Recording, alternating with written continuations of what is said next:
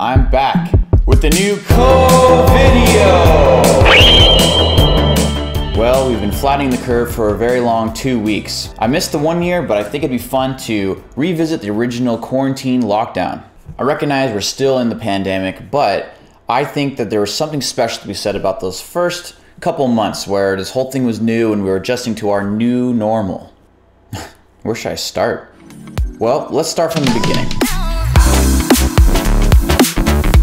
We all remember everyone slamming the stores, taking everything off the shelves. I've never seen empty shelves before in my life, and it was so weird. And I think the most infamous shelf that was empty was all the toilet paper shelves. And I've got a personal vendetta against this because yeah, I was down to my last roll before I could finally buy some more toilet paper. I mean, you had these idiots just filling up their carts, taking all the rolls they possibly could, and you know, they're like, oh, there's gonna be shortage, so you gotta get some. So they got a ton, therefore causing a shortage, so now everyone's getting more, so then it was all gone. And the most annoying part of it was, it's not like any symptoms of COVID was excessive pooping. And did you notice that a lot of these people that were buying a ton of toilet paper were like really fat people? Like they probably needed all that toilet paper just on a regular basis anyway, because the way they ate probably made them poop all the time. Since they knew they're never gonna leave their home, they just stayed home and just their brains out all day. Am I being demeaning and angry enough to get my point across here? It just sucked. It really like screwed everyone over, and it really was not what we needed in the middle of a pandemic. All right, well, we're not off to a very fun start here. Let's lighten it up. In a strange way, I felt like everyone was unified because everyone was doing the exact same thing. It was cold, it was rainy, at least where I live, and we all just sat at home and watched TV. And everyone was watching Tiger King. There was something to be said knowing that everyone is at home, all watching the same TV show, and no one's leaving the house and really doing anything. I don't know how to explain it. It just felt very much like we're all the same person, all in the same moment. And in a weird way, it was kind of fun. The thing about Tiger King is it started off real goofy and fun, but then as the show progressed, it started getting uglier and sadder. And once the show's over, a lot of like really sordid details about his life started coming out, and everyone kind of was like, oh, they kind of moved away from it. But just looking at his face just immediately takes me right back to March. I think one of the more amusing things about the quarantine lockdown was the commercials. Every company, we're all in this together. We're here for you. And we'll get through this. Together. Together. Together. Together. Together. Together. Together. Together. Together. Together. Together. Together. Together. Production was on pause. They couldn't make new commercials, so they kind of just kept rolling the same ones over and over. Did anyone else think it was eerie once the commercials started featuring people with masks on? That's when I knew, like, okay, we're in this for a minute. We're not getting out of here anytime soon.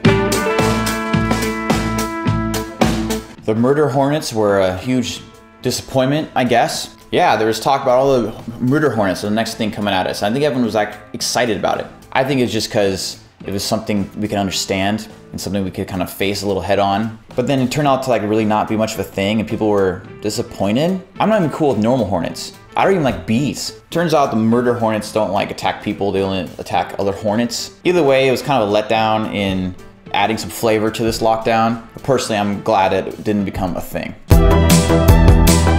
So here's where things really got ugly. You know, Corona took away restaurants, took away concerts, took away sporting events, but where it went way too far was taking away the gym. So the quarantine started on Tuesday, and on the Monday was when everyone was going to the stores and buying everything they could. Most normal people went to Safeway and were buying groceries. I went straight to Dick's Sporting Goods to buy weights. What I discovered is every sporting goods store was out of weights. All the other dude bros beat me and they swept up all the workout equipment. So I was stuck doing push-ups and pull-ups only. I've never done so many in my whole life and I never want to do one again. But then I got smart. Here's what I got reduced to. I bought 5-gallon buckets. Water weighs 8.3 pounds per gallon. So 5-gallon bucket could be 40 pounds. So that's what I was doing in the backyard, filling these guys up with water and doing my curls, doing my shoulder exercises. It was rough. Now, I'd like to give out an award to America. Among push-ups and pull-ups, one of the staples of all the at-home workouts was burpees. Burpees made a huge resurgence, and I have no data to substantiate this claim, but I want to go ahead and say that as a nation, we collectively have never done more burpees than any other year. So I want to give out this official burpee award for America in 2020. Great job, guys, you did it. Just some miscellaneous notes, all the little things that kind of added to the experience. Do you guys remember when everything was on fire? For those of you on the West Coast, the whole, like most of California was covered in smoke. And here in the Bay, we had that whole week of orange, red skies. Have you guys seen these restaurants with the outdoor seating?